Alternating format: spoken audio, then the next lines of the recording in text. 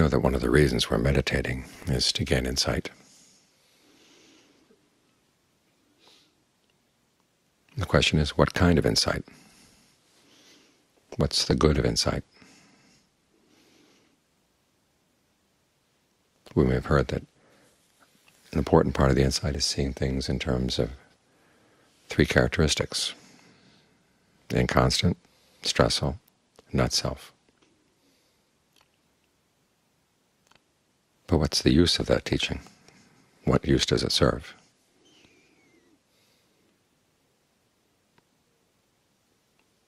One of the questions has to do with where does it fit in with the Four Noble Truths? It doesn't really fit in with any specific truth. It's more connected. This kind of insight is more connected with the duties appropriate to the truths. And they come into the Buddhist question that lies at the basis of all discernment, of all wisdom, which is, what, when I do it, will lead to my long-term welfare and happiness? That's the context. In other words, the Buddha is assuming that we want a really lasting happiness, something we can trust. And those three perceptions, and that's what they are. The Buddha never called them three characteristics. He called them three perceptions. Those perceptions help in that quest for long-term happiness. Now, all too often, the context gets mixed up. I don't know how many times I've heard people say, well, the three characteristics are what you have to start out with. This is the way reality is. Things are impermanent, they're stressful, and they're not self. So how are you going to find happiness within the context of that? In other words, the three perceptions become the context, and the quest for happiness has to fit itself into whatever room is provided by those. And they don't provide much room. It develops a kind of defeatist attitude. Well, things are impermanent, so you can't expect a permanent happiness. There's going to be some stress, so you learn to put up with the stress. Things are not self, and all doesn't really matter anyhow. That's the usual interpretation. So you take your hits of pleasure where you can find them. There's kind of a bittersweet quality to them. You enjoy things knowing that you're going to have to let them go. That's the general attitude. But it's all very defeatist. The Buddha was not a defeatist at all. He was very lion-hearted. He put his life on the line to find a happiness that really did last, something that was of outstanding value. As he said, if you look for happiness in things that age, grow ill, and die, what kind of life is that? You age, grow ill, and die. Things you're looking for happiness, age, grow ill, and die. What's the point of it? There's a point only if you look for something that doesn't age, doesn't grow ill, and doesn't die.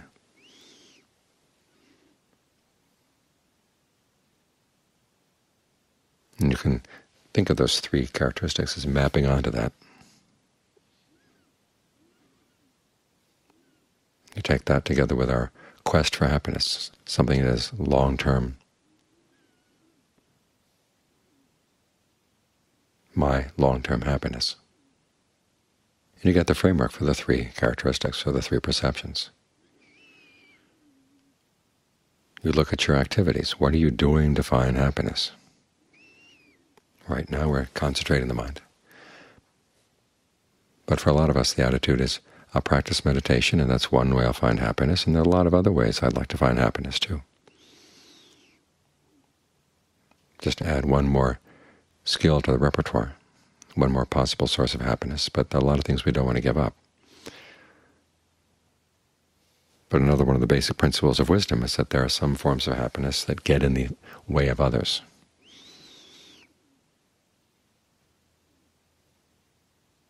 For example, you can have the happiness of a solid family and at the same time have the pleasures of going out and having sex with whoever you want.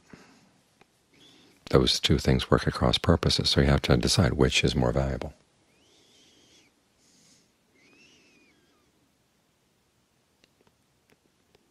Or you can't have a healthy body, the kind of pleasure that comes from a healthy body, and have the pleasure that comes from eating as much sugar as you want. There are choices you have to make. And And three characteristics help us make those choices. If something is going to be happiness, it's really worth pursuing. You want it to be long-term, and you want it to be something under your control. So if you see that you're following a pleasure, and if it's really inconstant, you have to ask yourself, is this something that I can trust? If it's inconstant, it's going to be stressful. It doesn't count as happiness. It's not long-term.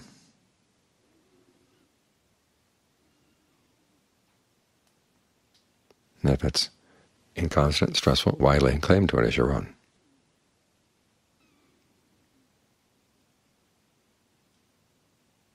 This performs the duty with regard to the Four Noble Truths, the things that we look for, that we think are going to be happy and who turn out to be suffering. The Buddha says you want to comprehend them to the point of dispassion. This is what these characteristics do. You see something that you think is going to be happy, but you realize it's not the goal. It's not something you can really depend on. They help you develop dispassion for it.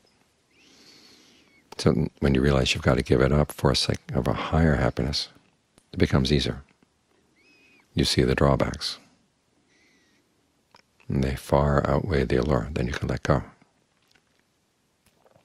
That teaching on not self, it's not saying there is no self. It's more of a value judgment. As the Buddha said, if something is inconstant and stressful, is it worth claiming as yourself? It's a value judgment. This is basically no.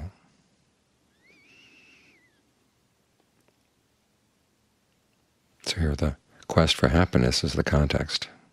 And we're looking for a true happiness, and the three characteristics fit in there as questions that you ask, ways that you measure the happiness you've got. Is it up to standard? Could there be something better? And if you find that things fall under those characteristics, you have to realize that there must be something better. And then you look for it. Now this requires that the mind be in a good state of concentration, relatively solid. As John Lee says, when you're working on concentration, you're actually fighting against these three characteristics. You're trying to find something that is constant, pleasurable, at least to some extent under your control.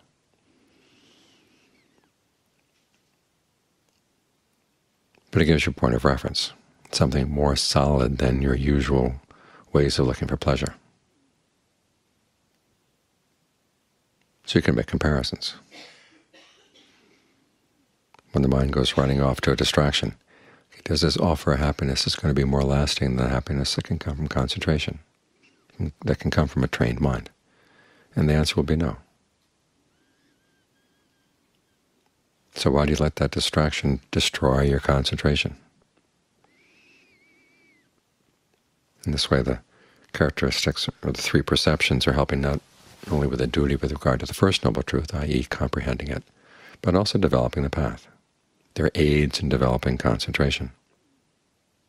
In fact, they aid in all the duties with regard to all the truths. They help you comprehend what suffering is, and it really is suffering. When you can finally detect what's causing the suffering, where is the craving for that particular suffering, then they can help you see that the craving itself is nothing you want to hold on to, too. The issue of craving is very precise. We have to be very careful about exactly what is it that we crave.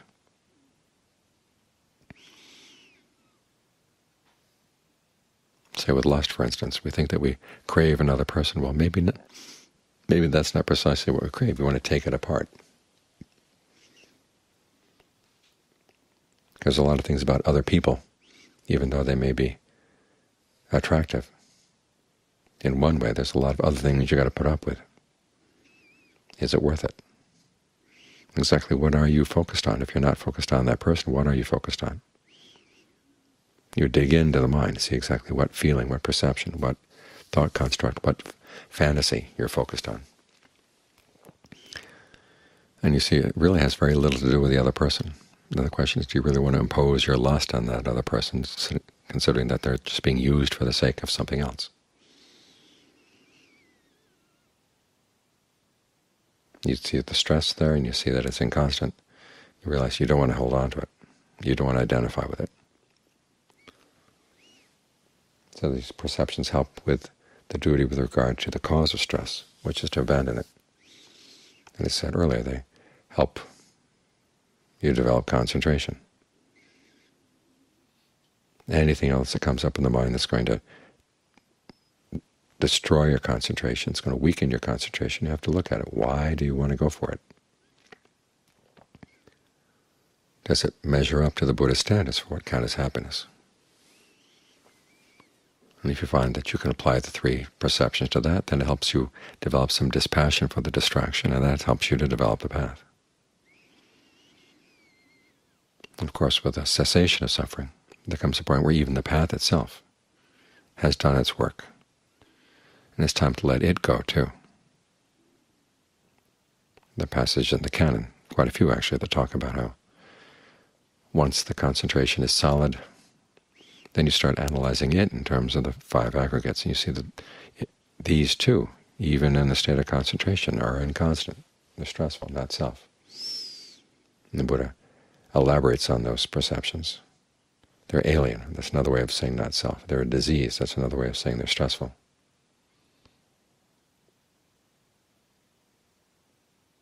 Whatever the perception that helps you develop a perception of dispassion. When there's dispassion, then your involvement with all these things can cease, and that leads to release.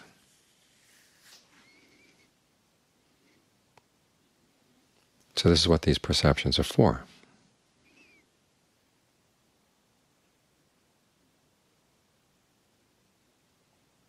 They're like the assaying test that jewelers would do with gold. Gold has to pass a certain number of tests before you accept it as true gold. Where happiness, if it's really going to be something worthwhile, has to pass these questions. Is it stressful? If it is, okay, then it doesn't pass the test. Is it inconstant? Nope, doesn't pass the test. You find something that has no stress and no inconstancy. The irony there is that at that point you don't even want to claim it as you or yours, because you don't have to lay claim at that point, because even perceptions of self have been let go. But you found something that passes the test.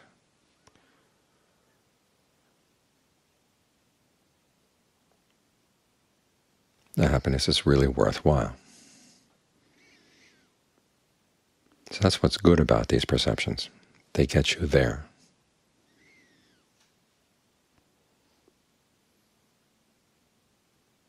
So make sure that you use them properly.